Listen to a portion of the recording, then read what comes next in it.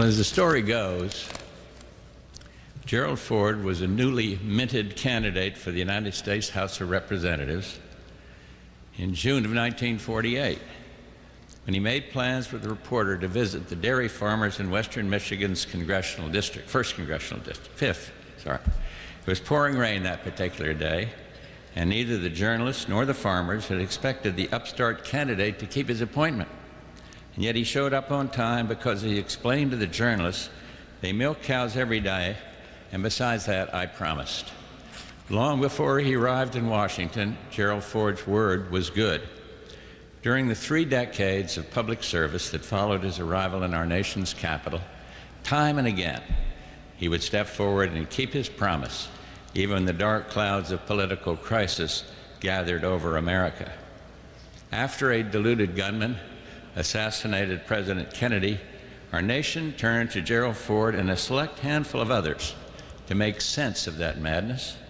And the conspiracy theorists can say what they will, but the Warren Commission report will always have the final definitive say on this tragic matter. Why? Because Ģerry Ford put his name on it, and Ģerry Ford's word was always good.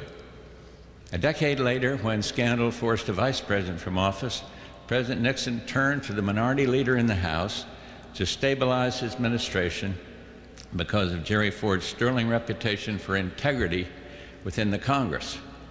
To political ally and adversary alike, Ģerry Ford's word was always good. And of course, when the lie that was Watergate was finally laid bare, once again, we entrusted our future and our hopes to this good man. The very sight of Chief Justice Burger administering the oath of office to our 38th president instantly restored the honor of the Oval Office and helped America begin to turn the page on one of our saddest chapters. As Americans, we generally eschew notions of the indispensable man, and yet during those traumatic times, few, if any, of our public leaders could have stepped into the breach and rekindled our national faith as did President Ģerald R. Ford. History has a way of matching man and moment, and just as President Lincoln's stubborn devotion to our Constitution kept the Union together during the Civil War, and just as FDR's optimism was the perfect antidote to the despair of a Great Depression, so too can we say that Ģerry Ford's decency was the ideal remedy for the deception of Watergate. For this and for so much more, his presidency will be remembered as a time of healing in our land. In fact, when President Ford was choosing a title for his memoirs, he chose words from the book of Ecclesiastes. Here was the verse: "To everything there is a season and a time, to every purpose under the heaven, a time to be born, a time to die, a time to kill and a time to heal, a time to weep and a time to laugh, a time to mourn and a time to dance." He acknowledged that he was no saint.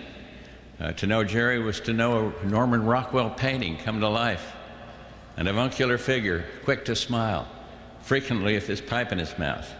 He could be tough. He could be tough as nails when the situation warranted, but he also had a heart as big and as open as the Midwest plains on which he was born. And he imbued every life he touched with his understated gentility. When we served together in the House of Representatives years ago, I watched from the back bench, I watched this good man, and even from way back there, I could see the sterling leadership qualities of Ģerry Ford. And later, after I followed his footsteps into the Oval Office, he was always supportive. On the lighter side, Ģerry and I shared a common love of golf and also a reputation for suspect play before large crowds. "I know I'm playing better golf," President Ford once reported to friends, "but I'm hitting fewer spectators." He had a wonderful sense of humor and even took it in stride when Chevy Chase had to make the entire world think that this terrific, beautifully coordinated athlete was actually a stumbler. But Ford says it was funny. He wrote that in his memoir.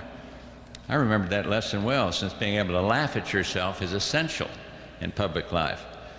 I'd tell you more about that, but as Dana Carvey would say, not gonna do it, wouldn't be prudent. Now,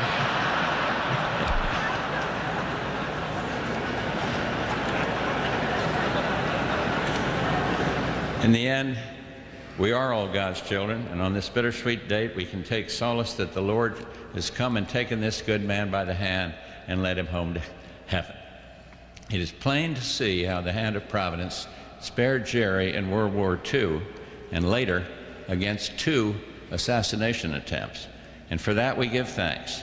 It is just as plain to see how the same hand directed this good man to lead a life of noble purpose, a life filled with challenge and accomplishment, a life indelibly marked by honor and integrity.